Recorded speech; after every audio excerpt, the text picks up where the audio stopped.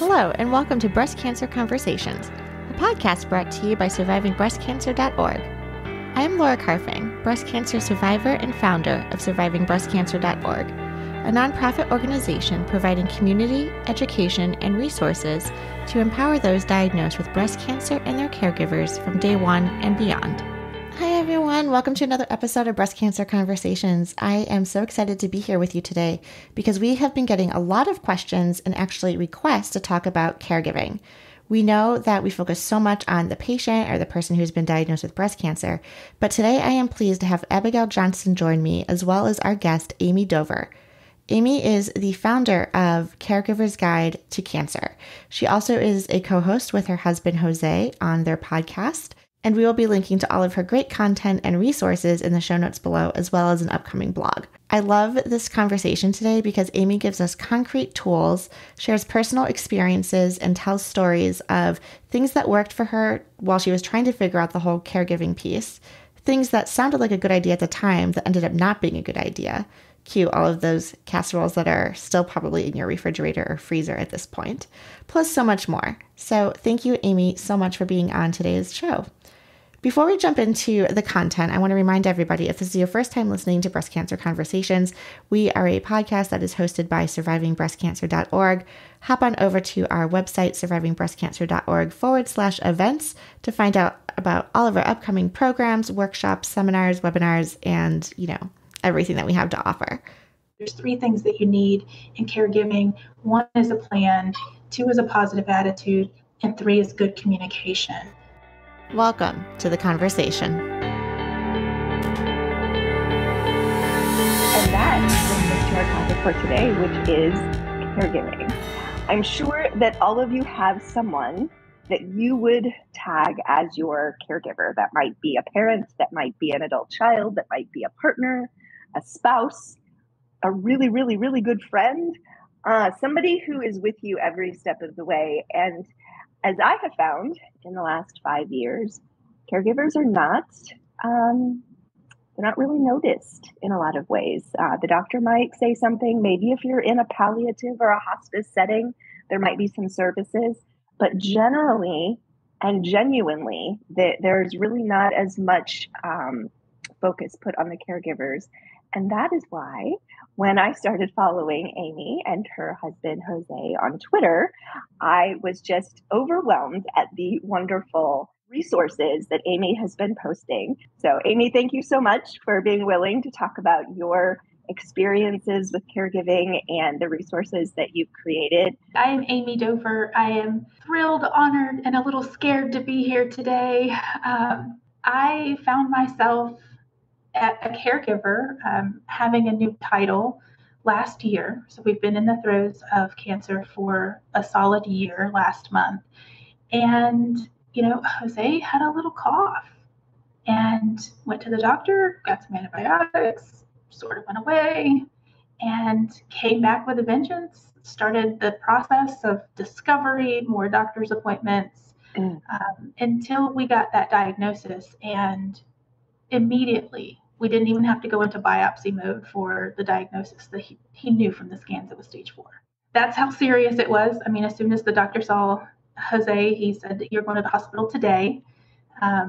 It just escalated so fast, and it rocked our world in so many ways that we were not ready for. And I know that when I say these things, I am not special. I am preaching to a choir. And but that is why I had to activate, because there was no guidance. Cancer is not new. There's almost 200 different types of cancers. These cancer centers have been in business for a long time. Our oncologist is aging. He's been doing this for a long time. I didn't understand why I didn't get some sort of a guidebook or a brochure, a pamphlet, a worksheet, a checklist. Girl, I got nothing. Wow. Now, did Jose get a big binder of all the things to expect with chemo and side effects and things? Oh, he didn't either. Oh, wow. Okay. No, when I tell you that our experience was horrific to start, it really was. So it was horrific to us, although the doctor meant well in some parts of it, but it really kind of screwed up our system. he was fighting to get Jose into a trial, but had not communicated that to us, nor his staff. Mm-hmm. And so our system got all messed up. He meant well. I'll give him some credit. Like he totally meant well. But we had our first chemo appointment scheduled.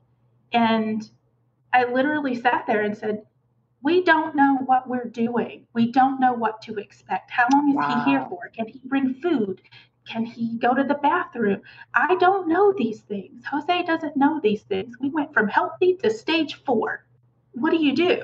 And he said, well, you haven't gotten your meeting, your appointment. And I'm like, no, no, we haven't gotten anything other than we know he's going to sit in the chair on Friday. Particular to Jose and his treatment, he had to get an immune boost shot within 24 hours. And so some patients and some insurances cover this little patch that gets attached to you, and in 24 hours, you automatically get this shot in your arm. Well, Jose's insurance didn't pay for that. So we went in on Thursday, like it was crazy. But when we went on Thursday, he said, there's a little problem. Your insurance won't pay for that. So in order to get your shot 24 hours later, you have to have chemo right now. So although we knew it was tomorrow, we were still shocked, not prepared for right now, still didn't know what was going on. And I mean, it's just such a frightening experience. And I don't live in a space of fear very often. I mean, go through your emotions. I'm a big proponent of feel what you feel. Go through it. You're entitled to it. It's part of the process.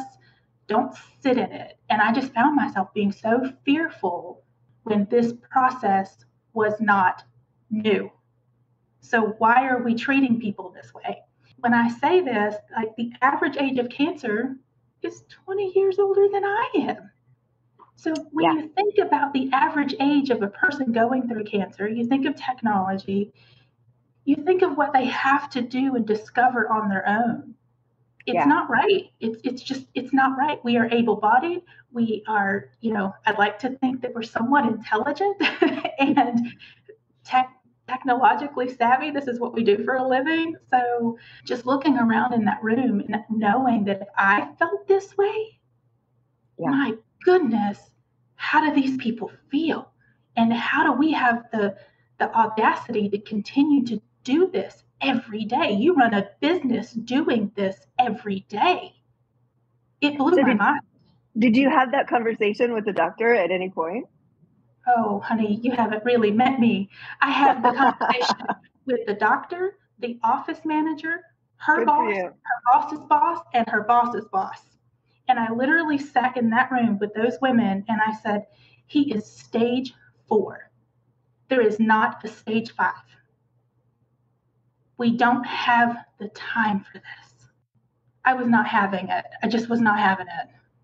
A lot of patients are so overwhelmed and their families are so overwhelmed that a lot of times these businesses never get that feedback, right? The people are experiencing that, but they're so, I certainly was deer in the headlights. What am I supposed to do? Where am I supposed to go? Fine, I'll do it. Because you're afraid you're going to die right away, or you're afraid that your loved one is going to die. But I'm so glad that you reflected back to them what the actual experience was. I think a lot of times the doctor's offices we deal with, they get disconnected from that reality. It's their life, it's their job. They're doing it every day and they forget the constituency, what you're actually experiencing. When you're dealing with cancer, the last thing you need to deal with is trying to figure it all out. Because now you're an expert in cancer, you're an expert in dietary needs, you're an expert in insurance. And listen, we're not experts in any of these things. But somehow we have to wrangle our resources and really try to figure out how to get there. The way that I discovered how to get into the hospital and how to advocate on Jose's behalf on a different level, I'll stand on somebody's desk and advocate. I'm coming in. We're going to talk about this. But I have the best group of girlfriends. And one of my girlfriends' husband worked at the hospital. And so she gave me a phone number and said, this is not acceptable. I can tell you that my husband does not operate this way. That's not the standard of the hospital. We're going to get you in to talk to somebody. And that's where my level of caregiving support started to happen. I didn't even know that I needed my girlfriends that way. And like as I started to build these resources and things, I don't have support groups. I don't lead them for Caregivers Guide to Cancer. I don't lead them. I don't talk about a lot of medical things. I don't talk about insurance. I'm not that person. We're not that space. What really hit my heart was the caregiver and all of the support that they need in order to be the support to the patient. And so that's the foundation of all of this. And my girlfriends from book club, of all things, like they're just amazing.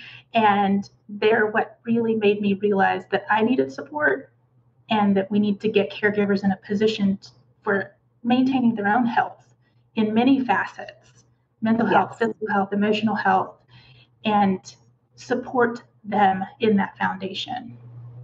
Yes, the idea that you can't pour from an empty cup. Exactly. Just like when you're on an airplane and they tell you to put on your oxygen mask first before helping others around you. My goodness. My best piece of life advice is find a group of girlfriends like that. Just find a group of girlfriends that activate. Oh, totally. We all need a good group of girlfriends. So tell me how you got started with the Caregivers Guide. Well, we started a podcast. I thought that would be a good outlet for me. I have learned along the way that I can write about it. I can create packages, resources, all the social media. I can write. I don't love talking about it, right? So the podcast actually wasn't the best thing for me to do, but what it did do for me and for Caregivers Guide to Cancer was give me a platform and a little bit of a leg to stand on to share that experience. So I'm a business strategist. My specialty is operations and project management. So I take big problems and pare them down into smaller solutions, get a plan in place, and make stuff happen. That's what I do for a living. So when that fits, right? You're laughing. That fits. The hospital should hire you. Like, legitimately, they should just hire you to fix their problems. I told them that. I'm sure you did. So the way that my brain functions and the way that I feel most useful and organized is when I'm problem solving. That's just me as a person. And so this was a really big problem in my life. And it really, honestly, aside from Jose, because these resources aren't really helping me at the moment. Right? They're not really for me. I've gone through this and am continuing, and I'm equipped with enough tools to know these things. Now, sometimes knowing them and doing them are two different things, but they weren't built for me, because just seeing the impact, seeing the other people in the waiting room, seeing what others are going through across the nation, across the world, really, through social media, to me, I just find it unacceptable and it's heartbreaking. And if there's anything that I can do in any capacity, I need to show up. What was your first tool that you put in your toolkit? I know a lot of people, especially in our breast cancer world, were always talking about gratitude journals. Did you include that? I did. I created a gratitude journal because I found myself needing a little bit of an attitude adjustment on a regular basis. And I call it that, but it's just a reset, right? But because it's easy to go down that line of, okay, well, I have all of this on my plate, and it's easy to just be fearful because you don't know. It's easy to just sit in that space. And I don't like to sit there for very long. So I kind of just looked at all of the ways that I like to remind myself to be present and put that little booklet really together of how to stop and have gratitude. And the gratitude journal itself, I mean, yeah, you can use it to journal. There's a 30-day prompt of things to just sit and remind yourself of every single day. You get something new to look for in the space that is around you, because there's still so many beautiful things around you, even in the midst of this. And, it's it's what we need to keep going. We cannot sit in that space for very long. I know that I can't. Everyone is different. So, but it's just that reset. So the gratitude journal it's on the website, caregiversguidetocancer.com. Everything that's on that website is absolutely free. We didn't put this out here to charge anyone for anything. It's all free resources. Download it, print it out, do a couple of the worksheets, print out the 30-day guide, put it on your refrigerator, and when you feel in the funk, pick today on that calendar and be like, okay, this is what I'm going to look for today, and I'm going to give myself a little attitude adjustment. Just reset your day. So important. I mean, everybody talks about how, and sometimes it gets into toxic positivity, but, we talk about how having a good outlook or a positive attitude or just hope generally, that it does improve the ability to live with something that is so difficult. But how do you guard against the people who are, just think positive and, you're so strong and you're going to get through it? How do you get through that as a caregiver? I think the difference in that what's toxic positivity and just being positive is acknowledging the fact that your attitude isn't going to change the outcome of the prognosis, but it can change the outcome of right now. So, I'm not telling anyone that positivity or gratitude is going to change a cancer diagnosis. It's not. I wish it was. I'd give that away. I'd sprinkle it like fairy dust, but it's not. But it might allow you to press pause on what you're going through at that moment. Just reset and then become more present, because caregivers are needed and our job does not stop. So you have the ability to, everyone, regardless of cancer, regardless of caregiving, every single person has the ability to impact the room that they are in. And you can choose to be a light in that room, or you can choose to be a fungus that grows in the corner. And I like that. I mean, that fungus needs to be cleaned up. Yeah. And again, it's feel it as you need to feel it. Just don't sit in it any longer than you absolutely need to. One of the things you talk about a lot is food and the battle with food when you have someone that you're caring for who just feels really crappy and doesn't want to eat anything, but you as the caregiver know that your loved one needs food. So tell me a little bit about the resources that you create around that, because I've loved the stuff that you've shared on Twitter about that issue. I have tried, and I think that the tip in all of this is try all the things. Don't get dead set on one way, or this is how I make dinner, or I grew up with the mentality of eat what's on your plate or don't eat at all. Like that, none of that stuff works. None of it works. So we've tried a few things. I was very fortunate in the sense that my community around us pitched in, and we got what we called a house helper. I don't know what else to call her, but we got a house helper who came in once a week for about 3-4 hours. She cleaned up and she made some simple, ready-to-go meals for us. Nice. In theory, it was fantastic. It was so wrong. It was so wrong. Okay. Because she came in and she made these great casseroles. She made like 3 or 4 casseroles in, the few hours that she was there, so that we would have meals throughout the week. Jose wouldn't eat them. I ate those casseroles, breakfast, lunch, and dinner until they were gone. I was like, I'm not eating another casserole. Oh no. But that just didn't work. It was great in theory. We tried it. One of the things that did work for us was just constantly having protein in the refrigerator ready to go. So we always had chicken or ground turkey or ground beef, or I would buy big pot roasts, and then whatever else he could eat alongside it. Then I was just cooking side dishes throughout the week that are easier to get together than worrying about what to cook and I almost never really cooked the protein on that day. It was always heat up the protein, make some side dishes, whatever he felt like he could eat. And that really helped us. Protein shakes really helped us a lot. He drinks some protein shake more than I would care to drink. Do you order them from a specific source, or do you make them? He makes them. He orders the protein powder and then he makes them. Okay. And No, I couldn't so tell what brand it is.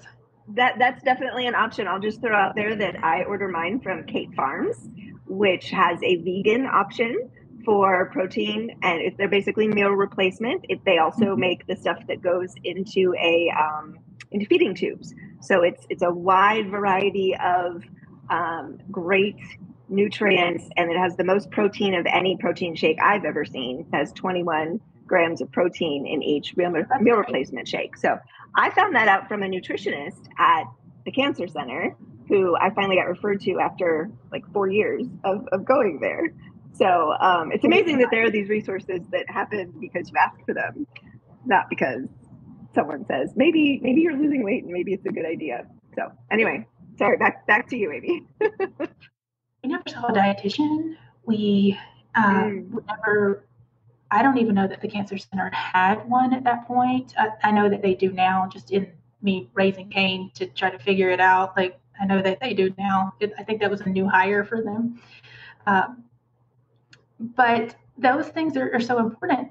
And it's what gets me about the whole process is the cancer centers and the hospitals, they're charged with treating cancer, and they're 100% all in. Our doctor was all in, advocating for a trial, advocating for the best medicine, fighting with the insurance company, and that's the last thing that doctor needs to be doing. He was on our team. But Jose spends more time with me. Why am I not being equipped? Yes. Why is no one talking to me about nutrition or what to look for? What are some of the signs? I don't know these things. And WebMD and the Google, man, they're scary. Yes. And so give me the ins and the outs and the realistic of it. Like, if you read the side effects and the potential things that could go wrong with a bottle of Tylenol, nobody would take Tylenol. So imagine chemo. Tylenol's scary. Have you read the bottle of Tylenol? Oh, there are so many side effects for everything, or potential side effects. You're right.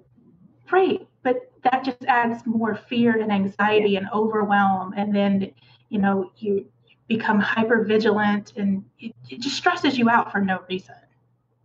When they know what's most likely, tell me what the most likely are. Let's have a really good conversation about how I can identify those as a caregiver, and then send us home. That's what we're looking for. That's what I'm advocating for. Did the nurses end up doing that after you were asking those questions when you were at the chemo infusion center? Not really. We got a really good trial nurse. So the trial drug, when we were going through that process, she was fantastic on that side. But our trial didn't work for us. And then there was another stage, and then another stage, and then the stem cell transplant.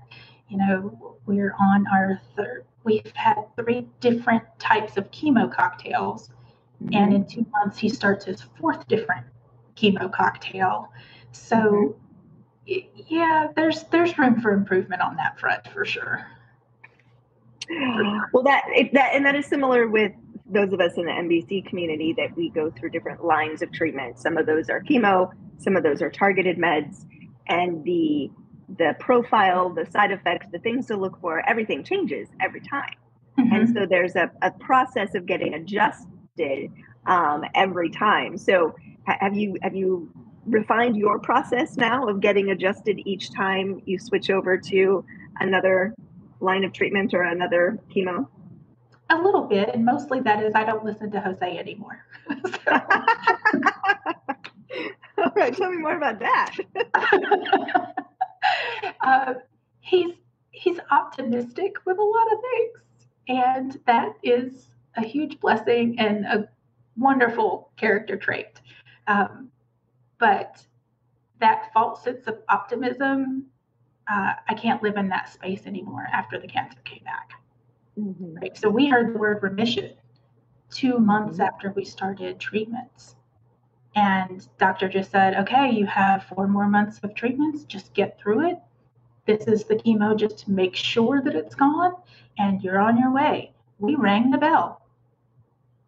A month later, had a scan, and it's back. And it's back growing fast.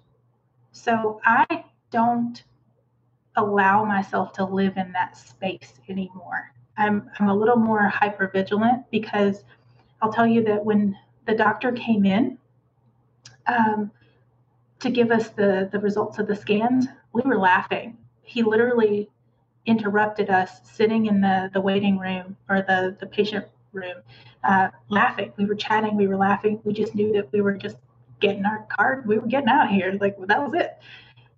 And that kind of rocked my world. So now I just pay a little more attention, and I have that conversation with him differently now. So I spearhead that conversation, whereas before I would just sit and wait and listen for him to complain, or maybe there's a limp because the neuropathy is worse, so you're looking for it.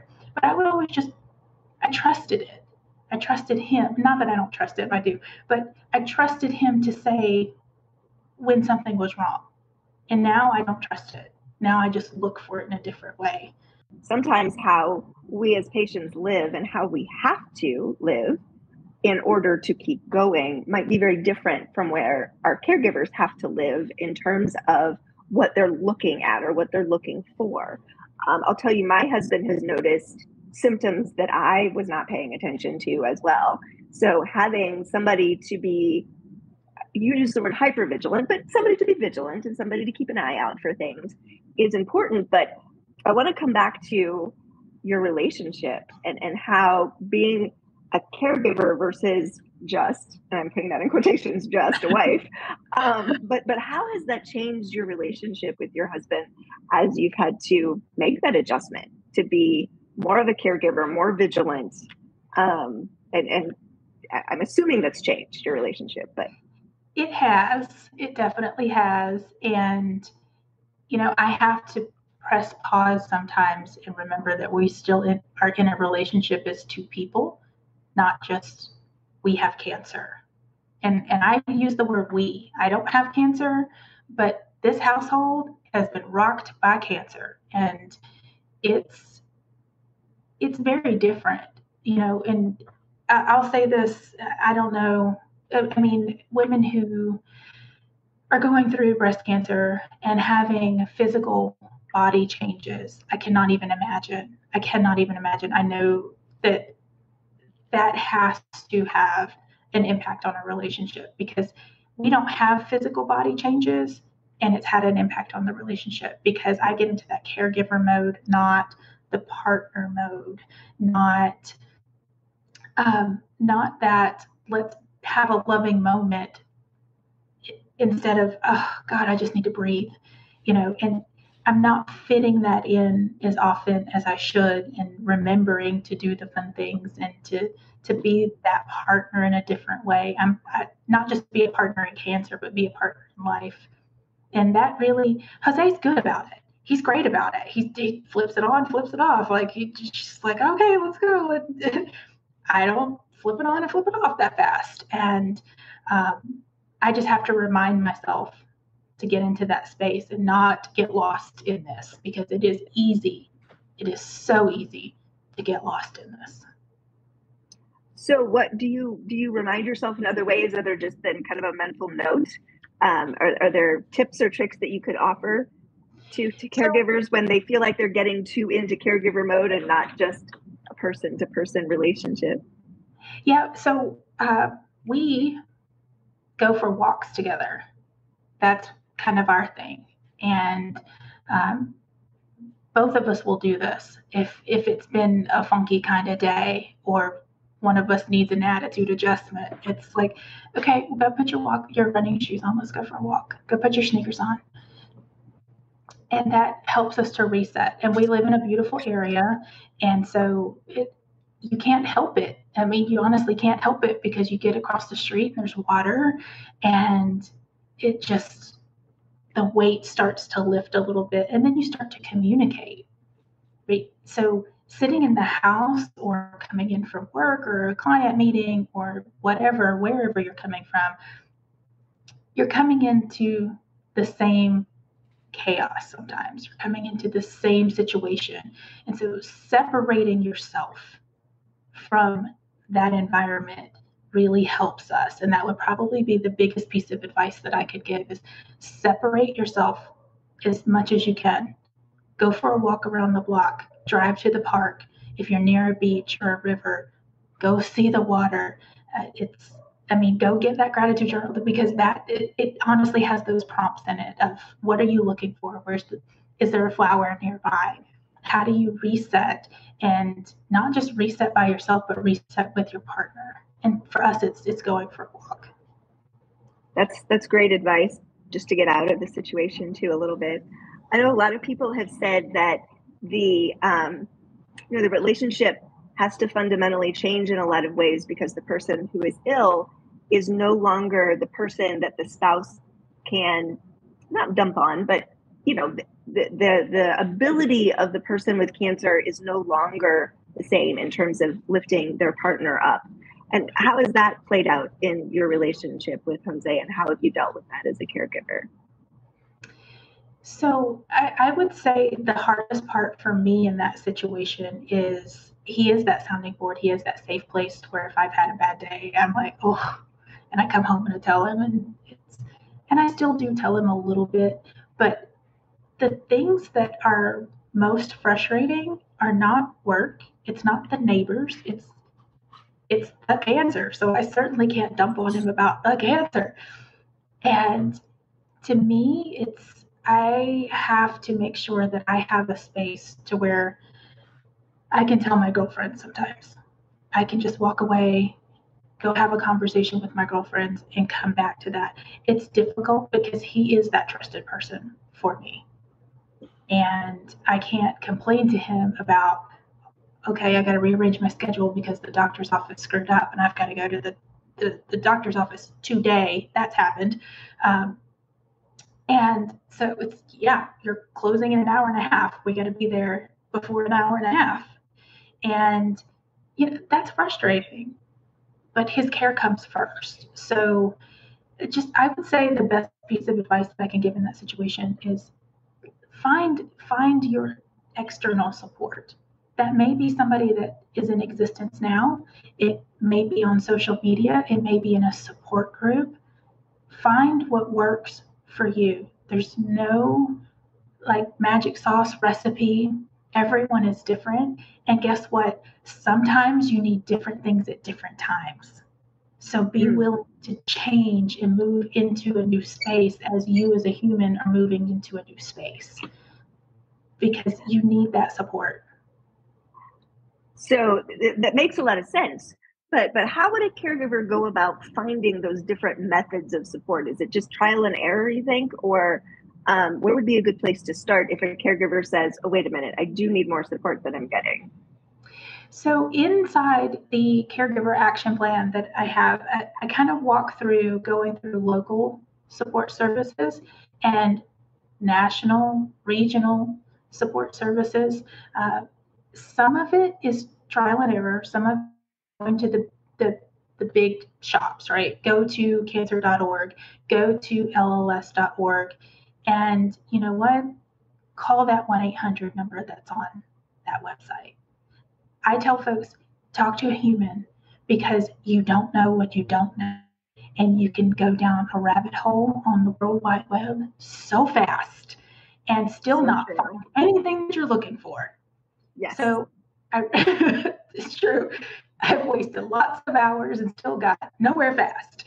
Mm-hmm. And so honestly, I walk through where those resources are, your churches, if you're a veteran, some veteran services are available to you.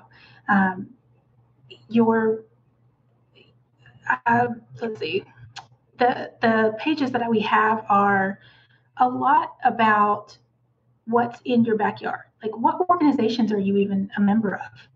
How do you get tapped into? Maybe it's your chamber. How are you a business owner? Maybe the chamber has some resources or some grants that you could apply for that will lessen the stress so that you can turn around and focus. So it's different for everyone, but it's about taking stock of where you are. What are you tied to? What organizations is your husband tied to? What organizations is your company tied to?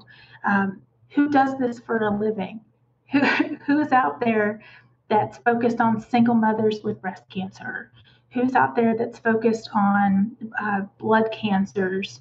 And just start to dig in a little bit deeper. There isn't a magic sauce. I swear, I wish I could give it to you. Trust me. It. We need that. I know.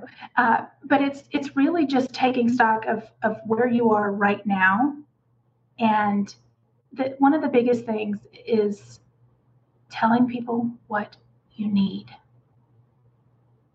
They don't know. They don't know what you need. And I'll tell you, I had never really dealt with cancer like this intimately ever. And so it's hard to let people into your real life. It's just Jose and I behind these doors.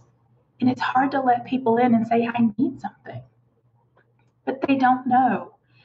And so you don't know who stands behind them. Just like with my book club, I didn't know that she would give me a resource because there's so many people that stand behind her.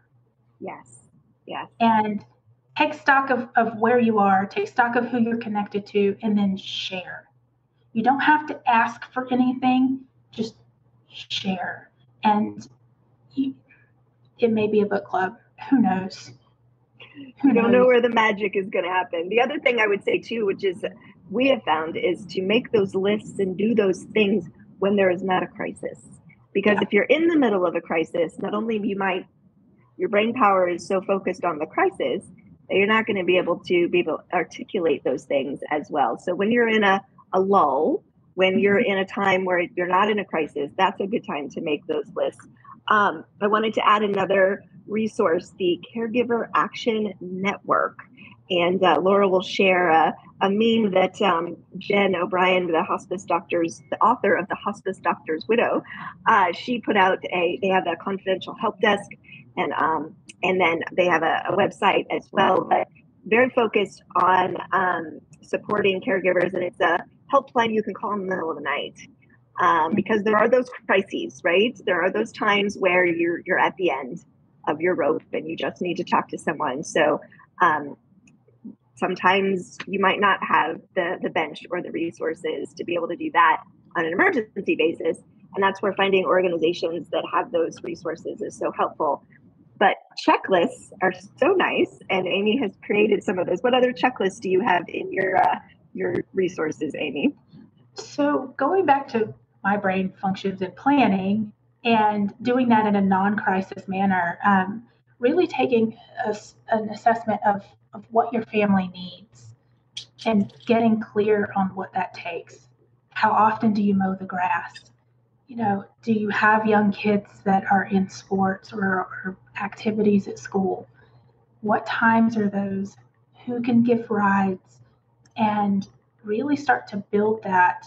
One of the things that we have in there in the action plan and the self-care planner is some scenarios about how to tell people what you need without going into great detail, because everybody does not need to know all your business.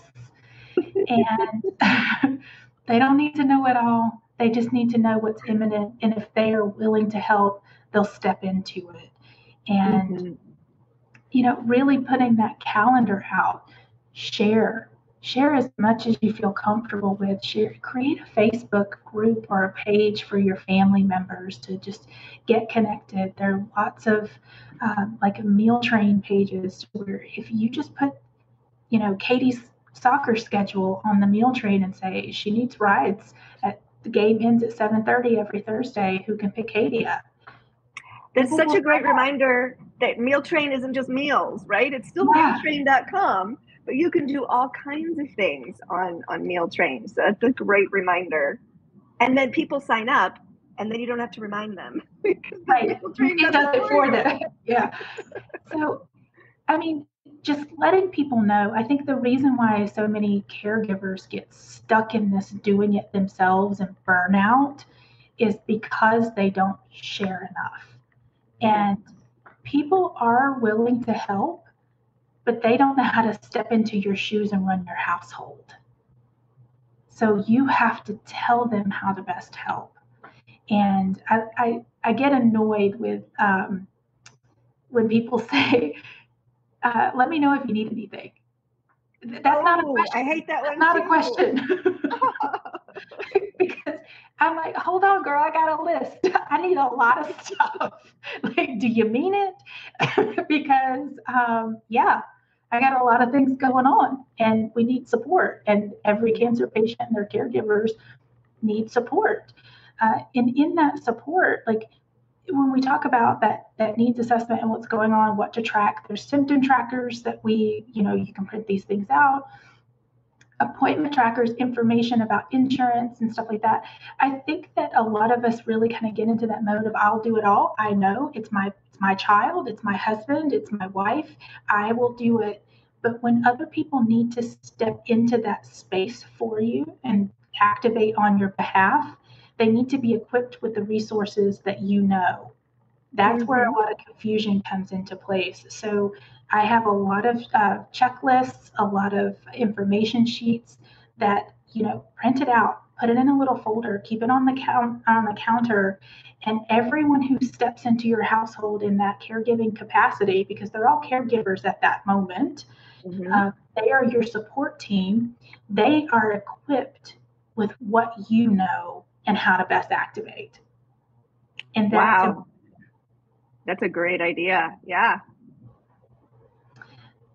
It's, to me, I know what Jose's going through. I know, and I haven't had anyone step in more of a caregiving capacity. But my goodness, we don't have young children either. So imagine having a young child or someone who's coming in to bring dinner. Know what the children are allergic to. Put a family binder together, and make sure that everyone knows. If you're creating a Facebook group, this is what we like, this is what we don't like. Be very clear on those things. It's not being picky, it's not being ungrateful. It's just the last thing you want to fight over is mealtime, because we're going to do enough of that. Very true. And Meal Train, not to harp on Meal Train, but Meal Train does allow you to put in allergies and like favorite restaurants and things like that. So there are those resources like that out there.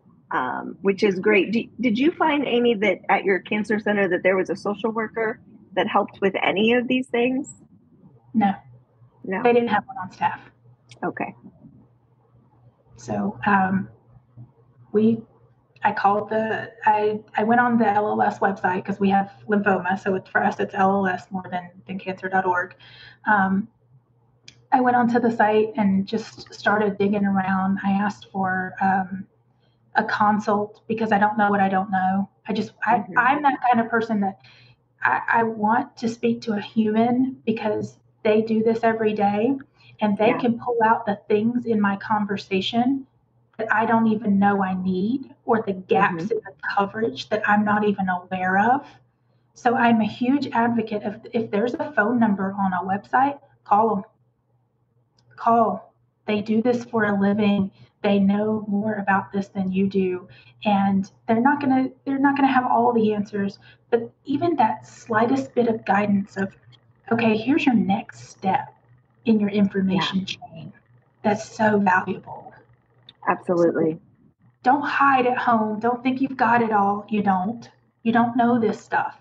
Speak to other humans who do this for a living, and they're going to point you in different directions. They may point you to a support group. If you don't like that support group, leave it. Go to another one. Some of it, you asked that question earlier. I don't think I answered it well. That everything is not for everybody, but it doesn't make it all wrong. Some support groups are not for you. They're too heavy, or they're not deep enough. It just depends on where you are. And don't be afraid to leave it. You're not obligated to be there. If you're not active on social media, don't feel bad. Do what you need to do in that moment, and don't be afraid to try new things. That's how you get through it, because honestly, there are so many stages of this. You don't sit in the same stage of emotions or needs or your relationships. You don't sit in the same stage for very long. So what worked for you in one stage may not work for you in another. So what advice do you have for those of us who are living with the disease, who see our caregivers begin to struggle?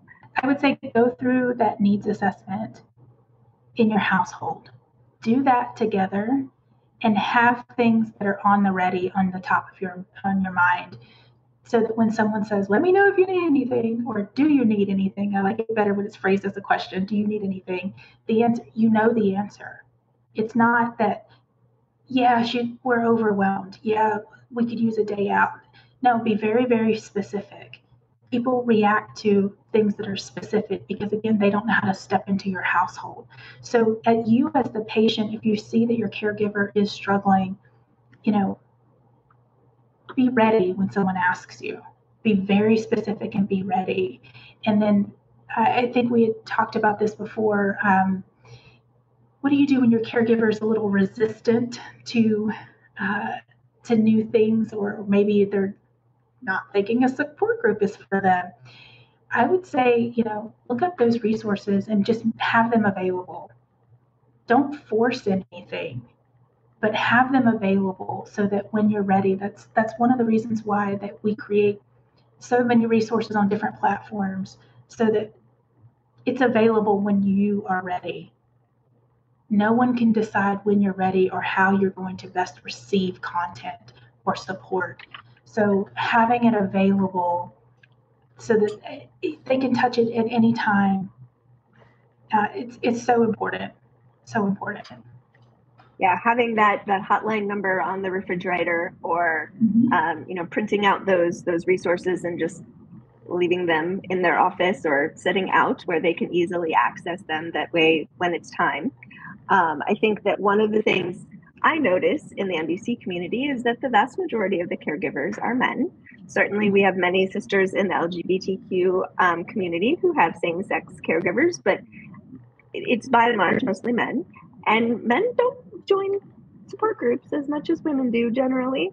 So that does seem to be a bit of a hurdle for some of our husbands, but knowing that there are resources out there, knowing that there are places for them to go is so very, very important.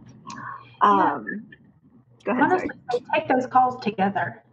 Take them together, because you, the patient, just like we know, we can see your symptoms in a different way. You can see our symptoms in a different way sometimes. And so when you call those 1-800 numbers together, you can ask questions that they're not going to ask, but they need to hear the answer to. Ooh, that's great advice. So do that together, and then you can just slip those questions in so they hear it all the time. Well, the thing is that any kind of crisis, trauma, cancer diagnosis is going to change your relationship. Yeah. And so what, outside of walks, outside of, reconnecting on a human to human level, how do you and Jose keep your relationship strong as husband and wife?